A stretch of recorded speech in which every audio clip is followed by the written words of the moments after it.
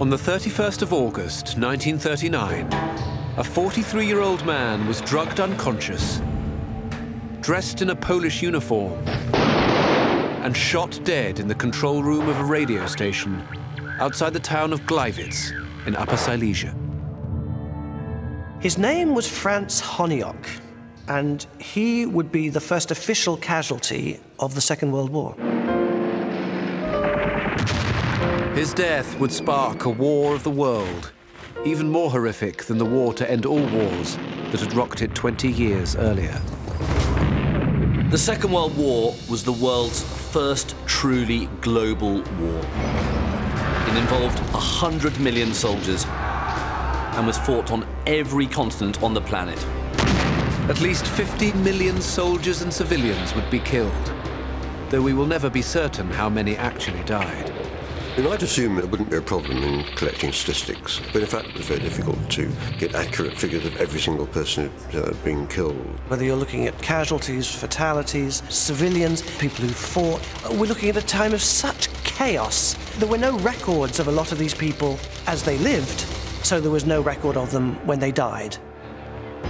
So it requires a careful amount of intelligent reconstruction where we don't have accurate figures. It's really more about understanding a period and getting as close as you can based on the evidence that actually exists. And here is where the numbers can help us. It's numbers that drive this story, because when you dig deep into them, it's only then that you can look at the decisions that the generals, the diplomats, the politicians were actually facing, and then you can see the crucial decisions that they had to take. Numbers can help us understand how appeasement came about, why Hitler was so obsessed with the Russian Caucasus, why the Americans dropped the atomic bomb, and numbers would also create the circumstances that led to the conflict in the first place. Because the story of how the Second World War came about is a story of terrible hardships and missed opportunities, driven by harsh economic numbers. It's a story of cynical promises made to very desperate people. And of course, that's as relevant today as it was then.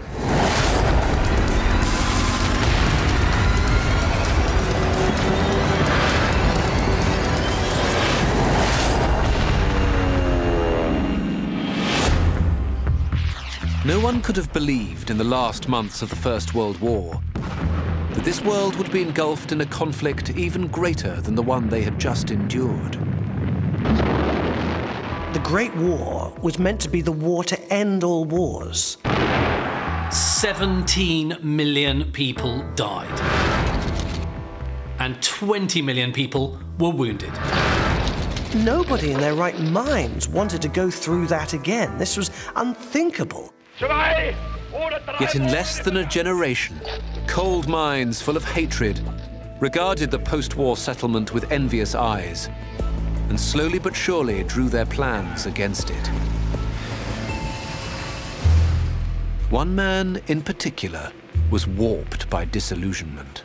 Adolf Hitler was a corporal in the German army during the First World War.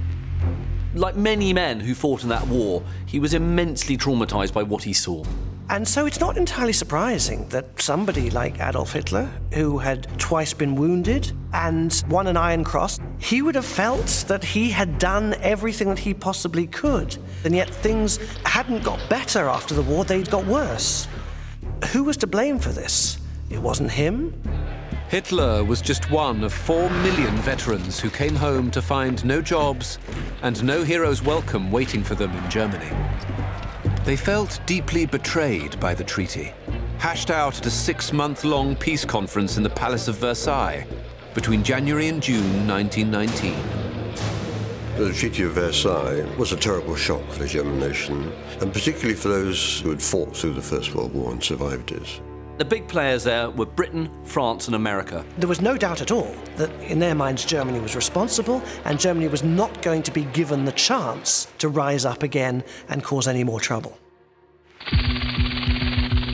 Germany's massive army of over 4 million men is reduced to a mere 100,000. Its navy is limited to warships under 10,000 tons.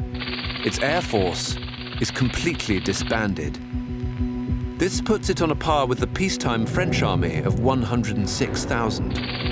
The British have almost 4 times that number, but they are spread all across the globe. But the British Navy now dwarfs the German fleet by more than 5 to 1. Worse still, Germany is saddled with a reparations bill of 132 billion gold marks. That's worth some 30 billion US dollars. It's something like 2 times the amount that Germany could produce before the war. And this wasn't just about money. It was also about blame. The French had lost 20,000 factories and more than 700,000 buildings in the First World War. They wanted Germany to admit responsibility, as well as paying for the damage. Perhaps the most difficult thing for Germans to accept was the war guilt clause.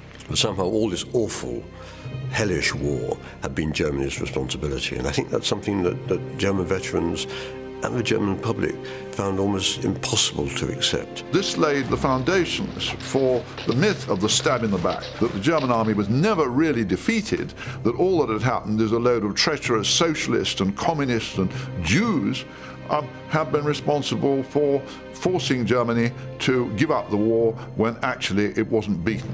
So the Treaty of Versailles was massively important in the impact it had on people's views, but that was because, to some extent, in certain quarters, it was decided to make it that important. For millions of unemployed veterans like Adolf Hitler, this was a temptingly seductive explanation for the dire straits in which they now found themselves. When veterans like Hitler looked around, they saw people who apparently were still doing well. So this was the Wall Street Jewry, the money men. But equally, the communists, the Bolsheviks, the people that those like Hitler detested on the left, they also were Jews who were somehow in cahoots with the capitalists to do the small man down. The idea that the communists were being funded by Jewish money, and especially American Jewish money, did have a credibility in those days. And an amazing number of people were willing to believe this. You fought in the First World War. You were gassed, you were injured, you were wounded in the First World War. And who's getting the benefit of all that you put in? The Jew. Germany is a well of seething resentment, just waiting for a firebrand to unleash the anger boiling up within it. And the events that follow Versailles will play right into the conspiracy theorists' hands.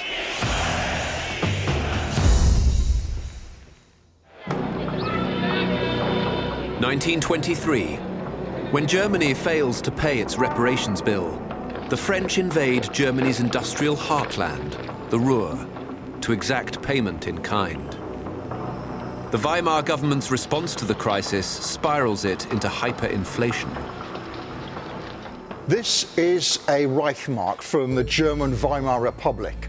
At the beginning of the Republic, you would need 9 of them to buy 1 American dollar.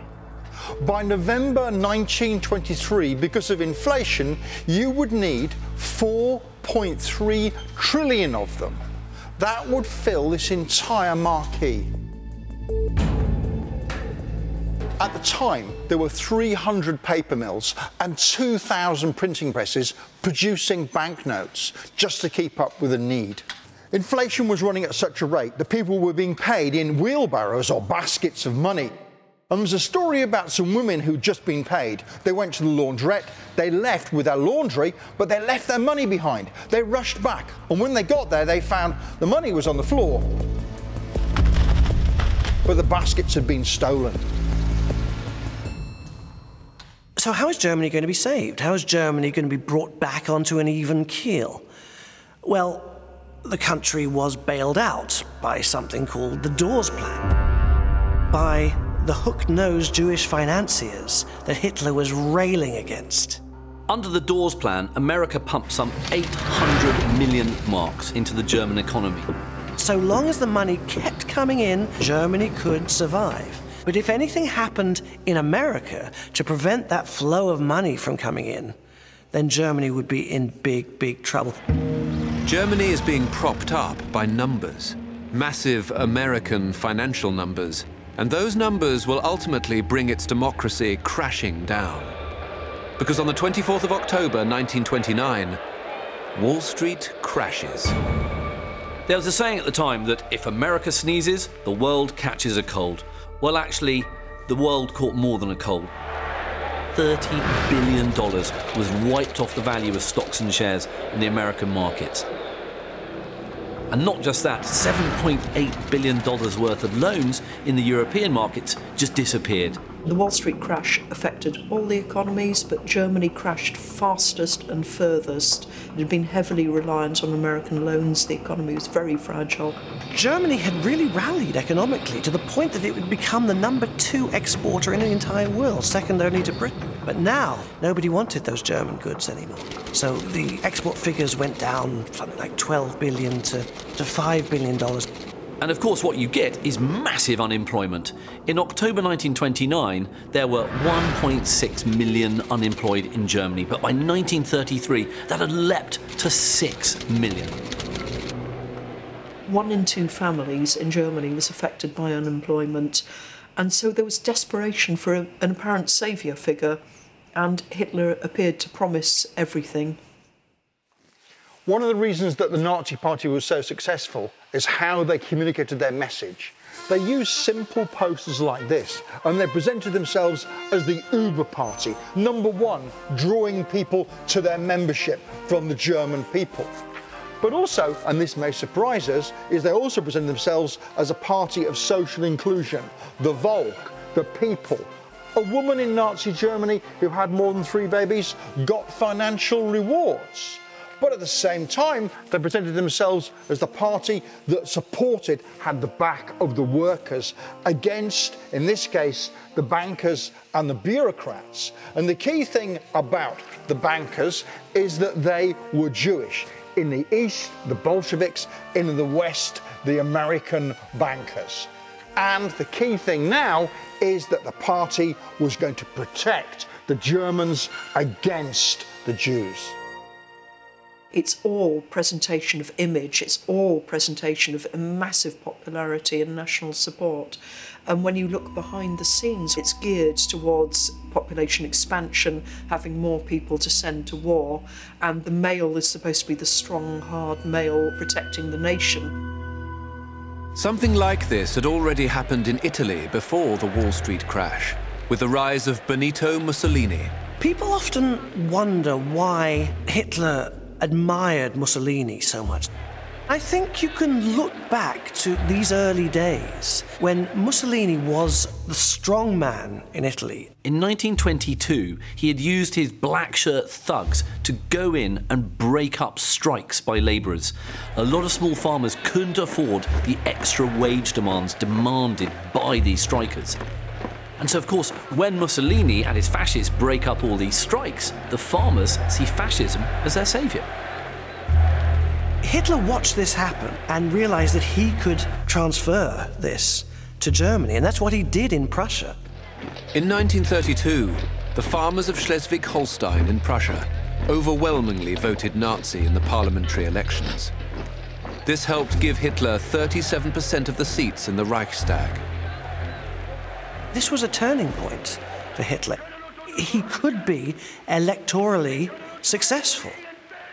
The Depression is absolutely crucial to the rise of Nazism, completely and totally. If you look at the Nazi vote in 1928, meaningless almost.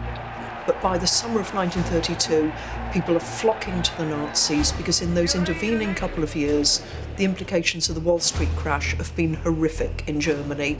And now suddenly, here comes a leader who makes them feel good again and says they have rights, that they have a future, they have a greatness, a destiny. Hitler now has the numbers in the Reichstag to dictate the balance of power. It proves crucial in January 1933, when the German establishment begins casting round for an alternative to socialist rule after the collapse of their latest government. In all the negotiations that follow, it's the pro-Nazi Agrarian League that persuades Hindenburg that Hitler is a man to be trusted with power. So it's Hitler's wooing of that agricultural vote is vital to get him into power. On the 30th of January in 1933, Adolf Hitler is appointed Chancellor of the German Reich. He has taken the economic misery caused by the Great Depression and used it to get the numbers he needed for power. And he's gone right to the brink to get the top job. But the actions of Japan, on the other side of the world, will convince him he can go much further. And those events will push the world to war.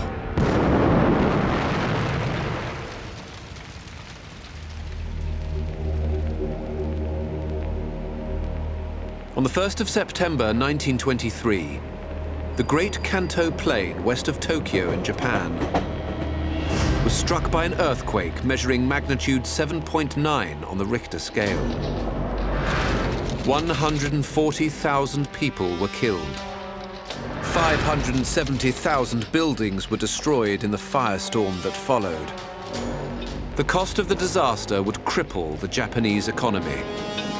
Before the Kanto earthquake, Japan was one of the great economic success stories from the First World War. During that time, it tripled its industrial output and actually made a profit of some $400 million.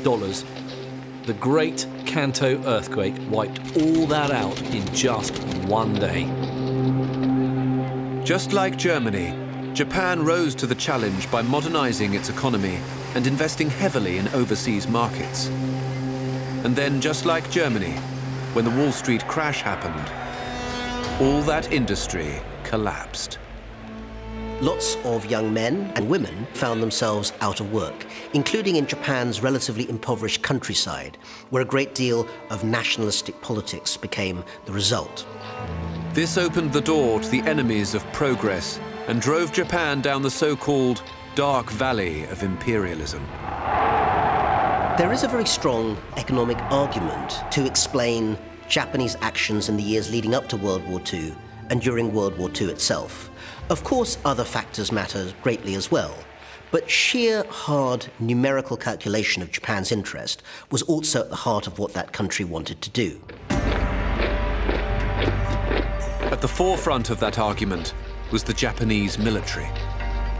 They saw themselves as the bearers of the Japanese nation, and they worried about all those liberal politicians or even socialists and so on who were internationalists, who wanted to collaborate with other states. Anything that took Japan away from its proud warrior past was utterly dishonourable. So they looked to China as a natural place for Japanese expansion. They saw it as an area where the Japanese could really move in, secure their resources and interests, and establish a new territorial empire.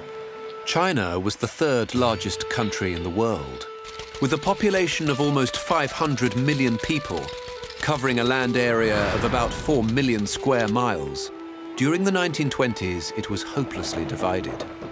Militarist leaders who were in charge of their own, often very substantial armies, controlled different provinces, different parts of China, and were all jostling for control.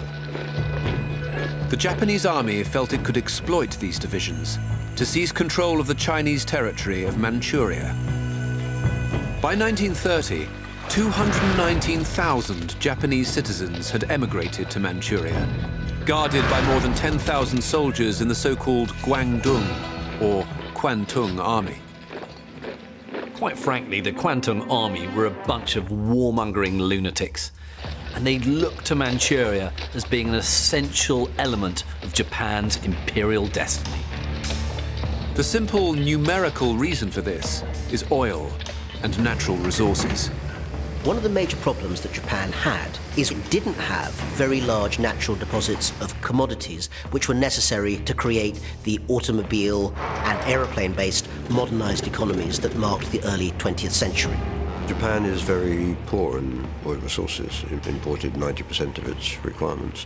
One of the advantages about expanding into Manchuria was the belief that you could somehow use the shale oil in Manchuria and that this would provide additional resources. To get it, the Kwantung Army will have to manufacture a war.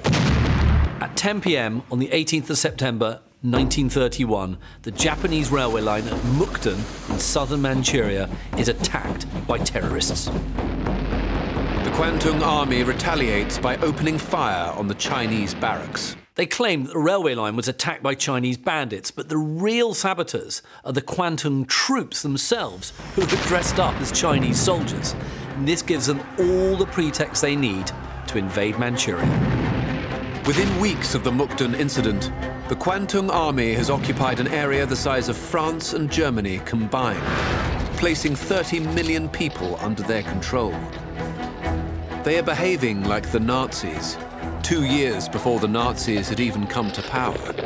Some of Japan's actions in the 1930s do seem to be a foreshadowing of actions that eventually would be undertaken by Adolf Hitler when he became Chancellor of Germany. So think about the invasion of Manchuria in 1931. One of the first reactions of the world community was to send a commission from the League of Nations to actually look at the reality of what had happened. The League of Nations is a forerunner to the United Nations, and it's there to try and promote harmony amongst nations. But actually, it's really, really toothless. The adoption of this report would give the impression to the Chinese that they had been exonerated from all responsibility. Although the report condemned the Japanese actions, very little was done. It eventually led to the Japanese actually storming out of the League of Nations in 1933 and essentially opened the doors for a much more violent, much more confrontational style of territorial control. By 1933, the Kwantung army has increased from 10,000 men to 114,000. Emboldened by their success, its officers now in control of Japan turn their sights on China.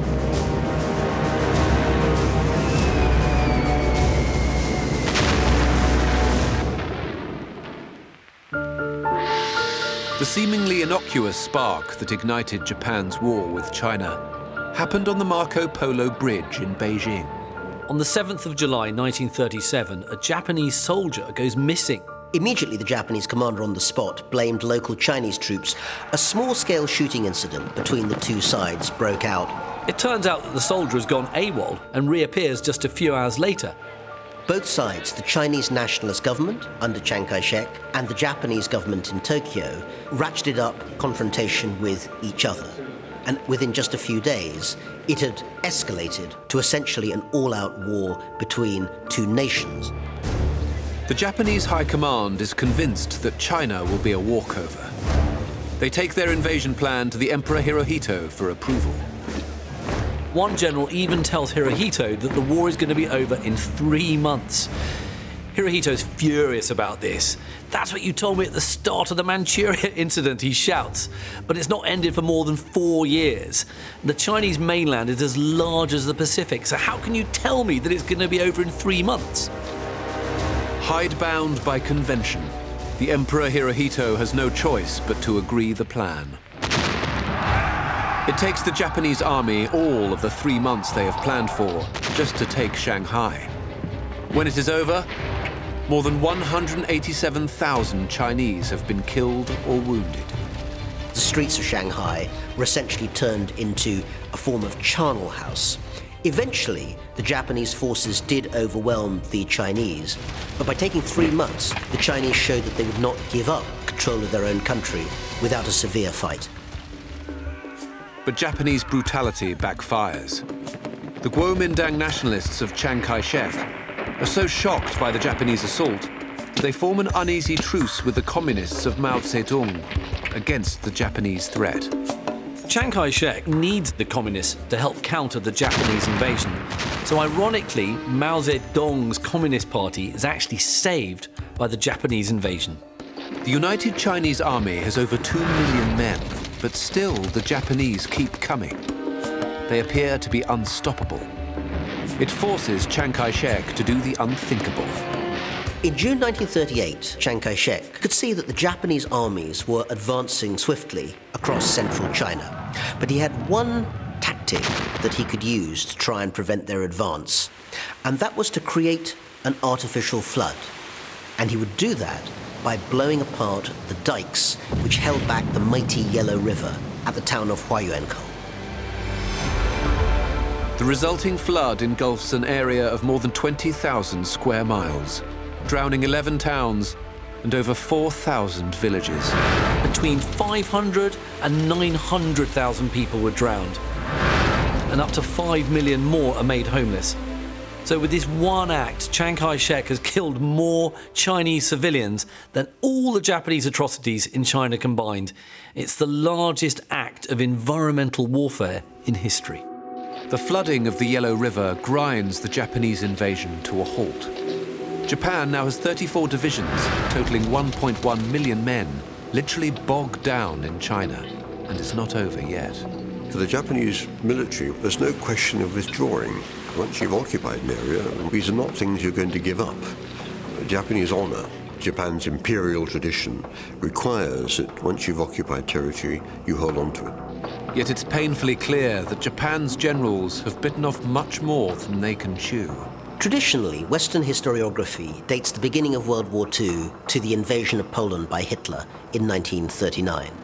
But I think there's an argument that the real date is 1937, the Marco Polo Bridge incident that opens the war between China and Japan. It's all-out war. It becomes a total war, and it doesn't really end until the atomic bombings of Japan in 1945 bring that war to a close. So, for the Chinese and the Japanese, World War II in its full phase lasts 8 years, from 1937 to 1945. Yet despite all of Japan's naked aggression, the Western powers and the League of Nations seem unable or unwilling to stop them. The League of Nations is frankly an utter failure, and it plants one word in Hitler's mind: appeasement.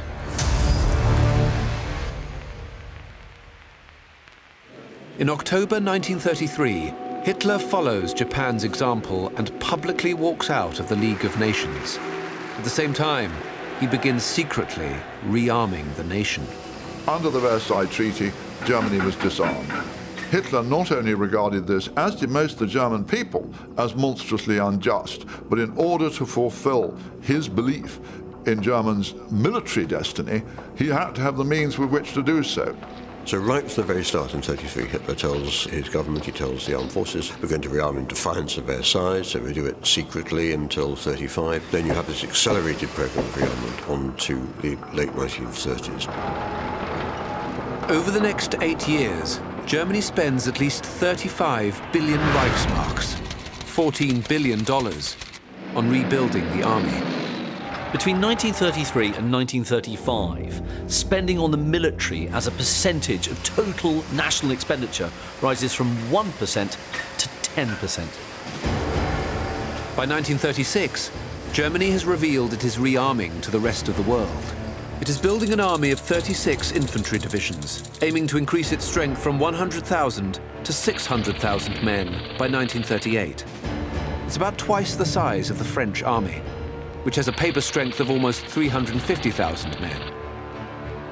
The numbers are even more uneven in other sectors of the armed forces. Germany has 5,112 aircraft, compared to France's 890. Around 3,400 tanks, compared to 1,300. And though the French Navy is triple the size of the Germans, Hitler signs a naval accord with Great Britain that will allow him to more than double his fleet in the next 3 years. But the numbers are more than just a comparison. They tell us a lot about the way these countries are thinking. The French really aren't ready for war in the same way that Germany is. The French military is based on a tripartite model. A regular army of 106,000 men, up to 240,000 annual conscripts doing military service, and around 5 million reservists who had completed military service and could be called up in time of emergency. On paper, France can summon up 5 million men at a moment's notice. But these are reservists, they're old, they're fat.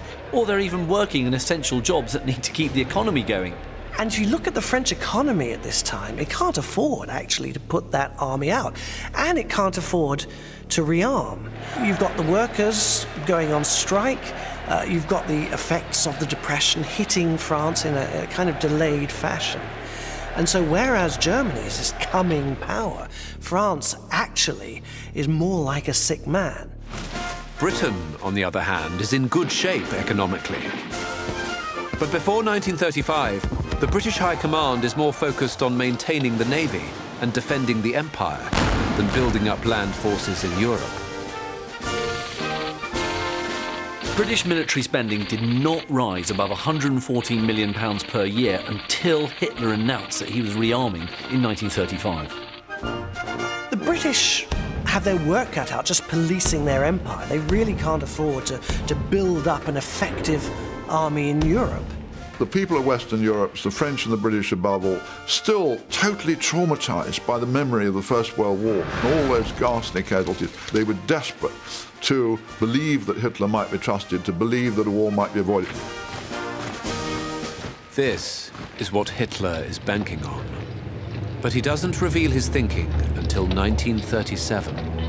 On Friday, the 5th of November 1937, Hitler convenes a meeting of all his senior military staff. And this meeting is recorded, and that memorandum famously gets called the Hossbach Memorandum. In it, Hitler outlines the guiding philosophy he has been refining since he first wrote it down, 14 years before. Hitler explains the necessity for German territorial expansion. He calls it Lebensraum, living space, and what he wants to have, like Britain, is an empire. He looked at Britain, he looked at France, well, they got big empires. Why shouldn't Germany have one too? He makes no bones about the fact that he wants to conquer other territories, To strike east, to create a new empire for Germany in which millions of people would just starve to death while the food from the Ukraine and the crops from Western Russia went to feed the German people. These are populated in his eyes by Untermenschen, people who the Nazis regard as being racially inferior. We are going to use their land, and they can frankly go to hell. Or worse. The only thing that can stand in Germany's way are the Western powers of World War I. But Hitler isn't worried about them. Hitler had seen Mussolini walk into Ethiopia in 1935, and the British and French did nothing. And they did nothing again in 31 and 37 when the Japanese walked into China. He'd done a calculation that really, until 1943, they wouldn't be strong enough to stop him. That's really his object. Carve out his version, if you like, of Manchuria or in Ethiopia, and the other powers will not interfere. Hitler had already tested the ground 1 year earlier, when 10,000 German troops, accompanied by 22,700 armed police, marched into the Rhineland and occupied the territory demilitarized by the Treaty of Versailles. If Germany really was going to be a military power, then it had to be able to protect its factories. He needs those factories to produce his tanks and his planes and his weaponry. In order to protect that industrial heartland, Hitler needs to create a buffer zone. And that buffer zone is the demilitarized Rhineland. In retrospect, we can see that Hitler was bluffing, but the French intelligence estimated he had almost 300,000 soldiers in the Rhineland. That would be equivalent to the French army. Quite where the French had got that figure from is anybody's guess. But the British and the French knew that to kick Hitler out the Rhineland, they would basically need a war, and no one wanted that. In 1938, Hitler followed this up by unifying with Austria. At the same time, Germany, Italy and Japan formed the Anti-Comintern Pact, which will eventually become known as the Axis. Hitler is preparing for the conflict that's to come. 1938 is a key turning point. That is the moment of total irreversible radicalisation. You see a shift in the army leadership, you see the Anschluss of Austria, in some views, the so-called Kristallnacht, November 9th, 10th, 1938, is the moment when the Holocaust starts. That is when you use brutal physical violence against Jews, and you see that other Germans are not prepared, by and large, to step in to help their fellow Jewish Germans. Hitler was riding his luck, and the next domino he would topple would be Czechoslovakia. But he was a gambler, and sometimes gamblers go too far. And he would go too far in 1939.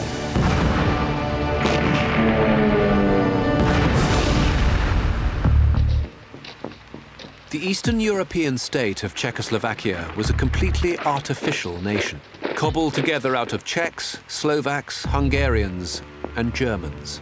There are various reasons why Hitler wants to invade Czechoslovakia. For one thing, you have more than 3 million ethnic Germans who he wants to liberate, effectively. And the Treaty of Versailles has put them on the wrong side of the border. But it's not just the people that Hitler wants, it's also all that industry. The massive Skoda works in Czechoslovakia would be fantastic for Hitler if he wants to rearm. Hitler's idea in spring of 1938 is that he will have a limited war against the Czechs, that he will invade Czechoslovakia and nobody will stop him. In September 1938, Hitler begins massing troops on the frontier of Czechoslovakia. The world is at a tipping point. Britain's new Prime Minister, Neville Chamberlain, tries to avert the crisis with a frantic whirlwind of shuttle diplomacy. Hitler knew that Chamberlain wanted to avoid a war. We regard the agreement signed last night and the Anglo-German naval agreement as symbolic of the desire of our two peoples never to go to war with one another again. When Chamberlain notoriously declared peace for our time, it was peace at the price of Czechoslovakia. And Hitler got every bit of that country that was more than 50% German. And he also got an enormous amount of oil reserves and coal reserves and also industrial output. It was a magnificent coup for Hitler. Some people view it as a total capitulation. Winston Churchill found it demeaning, debasing. Britain was basically getting down on her knees, on her belly, in front of Hitler, allowing him to do whatever he wanted. What none of them realise is that Chamberlain has done the maths, and he knows the numbers are against him in September 1938. He isn't just buying peace, he's playing for time. And Chamberlain isn't the only one who has run the numbers. What's interesting is that the head of MI6 in 1938, Hugh Sinclair, stepped in and said to Chamberlain, if you don't sign appeasement with Hitler, we go to war immediately, and we aren't ready. The infamous Munich Agreement is the soft public face of a bruising negotiation that has been taking place behind the scenes. Chamberlain realizes that if he simply caves into Hitler, the dictator will demand more. He has to make Hitler step back from the brink, then give him just enough to keep him happy. On the 27th of September, Chamberlain sends his personal emissary to Hitler in Berlin and says to him that France is going to honour its pledge to Czechoslovakia, and you need to know that we will come to the aid of France. When it becomes clear that the British and French really are going to interfere, then Hitler is forced to abandon that little war. He gets a lot, of course. He gets the Sudeten German areas incorporated into Germany. But what he can't have is his little war, and he's furious. Chamberlain desperately hopes that Hitler truly is a man of his word, that he will not expand beyond the land he's been ceded. Chamberlain said to his sister that he hoped Hitler would keep his promise. He's been vilified for having sold Britain out as this weak appeaser, but in fact he was anything but that. We do owe a backhanded debt to Chamberlain, because the one thing for sure, there are a few historians who say Britain and France should have fought Hitler in 1938. Most of us don't buy that idea at all. If you look at the figures at this point, Britain really didn't have many troops who were actually ready to fight at this point. Britain needed more time. Chamberlain knows that the German army has 600,000 men in it. That compares to the British with just 100,000 men in Europe. That's a huge imbalance, and Chamberlain needs the time to correct it. Time finally runs out in March 1939, when Hitler rips up the agreement and marches into the rest of Czechoslovakia. It's at this point that Chamberlain draws a line in the sand. The relationship between the Munich crisis and the outbreak of the Second World War against Poland is a very close one. In Hitler's mind, he made a mistake. He was let down in 1938. This time he's going to have his little war, and Chamberlain and the French will do nothing. Chamberlain was pretty certain that Poland would be next on Hitler's list, and the reason was not difficult to fathom, because in some ways Hitler was just ticking boxes. He was taking back what he felt was taken from Germany at Versailles.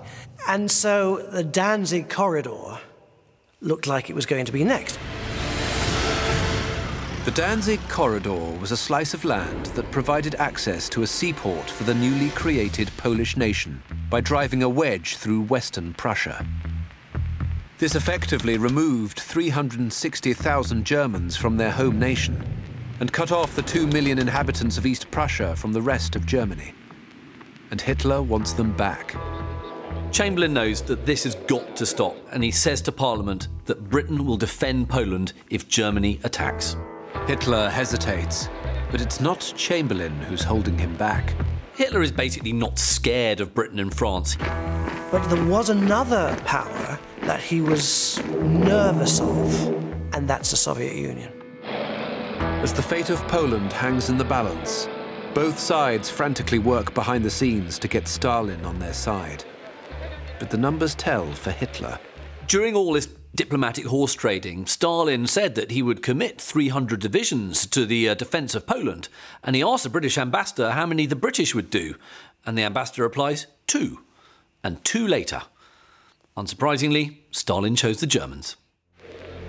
On the 23rd of August 1939, Russia signs a non-aggression pact with Nazi Germany, promising Germany oil supplies and control of Western Prussia in return for all of eastern Poland. Stalin said that Britain and France had wanted to use the Soviets as hired men without wanting to pay for it. Well, from the Germans, he was going to get eastern Poland, and the Germans were going to get the Danzig corridor. Hitler is now certain that the numbers are on his side. He wants his little war. He didn't have it with the Czechs, so he's going to have it with the Poles. And he becomes obsessed with this idea. He tells the generals and his colleagues over and over again, Britain and France are not going to do anything. And so we come to Gleiwitz. Poland's fate is sealed by the murder of Franz Honiok in a nondescript radio station on the Polish-German border. And it's that manufactured evidence that the Germans show the world that the Poles had mounted an attack on their territory. Hitler has used exactly the same ploy that the Japanese used at Mukden to justify his naked aggression against Poland. But he has miscalculated the numbers. 4 days later, on the 3rd of September 1939, Britain and France declare war on Germany. Hitler is furious. It wasn't what he expected. And the following day, he's busy working out his own theory of what happened. And his own theory is that actually it was the Jews who drove the French and the British to war. And that's the only way he can explain to himself how Britain and France finally decided to go to war. What Hitler doesn't actually appreciate is that appeasement isn't just spineless pacifism. This is actually the British buying themselves time. More important still, it's very doubtful indeed whether, if Britain had chosen to go to war in 1938 over Czechoslovakia, the dominions Canada, Australia, New Zealand would have come in too. What completely changed by 1939, everyone understood that Neville Chamberlain might be a naive man, but he had been a completely honest, honourable man who had striven to make peace with Hitler and by 1939 had been seen to fail. The British people and the Dominions all understood by September 1939 that Hitler must be fought. Hitler could only go so far. When he moved into Poland, enough was enough. By September 39, the British and French had just about mustered the numbers to face down Hitler and take him to war. They're not declaring it as a gesture, they're declaring it because they honestly think they have the military capacity to defeat Germany. By actually pushing his luck too far, Hitler brings war upon himself a good 4 years earlier than he had expected it. Hitler had come to power thanks to the huge amount of economic misery caused by the Great Depression. He had turned the punishing numbers of the Versailles Treaty into a rallying cry for his people. And he had taken the Allies to the brink of appeasement as they scrabbled for the numbers to oppose him. In these, as in so many other ways, numbers lie at the heart of the events that pushed the world to war. It would become another great war driven by numbers. And in the years to come, those numbers would keep on rising.